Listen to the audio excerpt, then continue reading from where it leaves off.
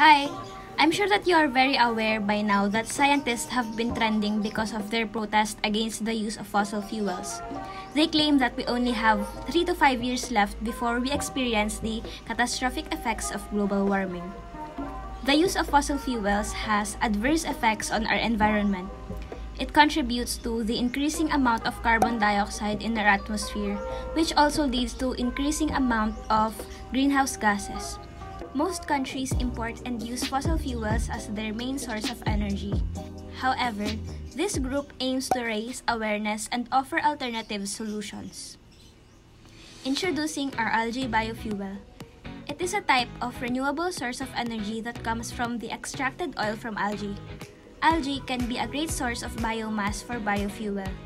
It has high oil content and it can produce high amounts of energy. It can be easily grown with low maintenance, unlike other biomass used for biofuel.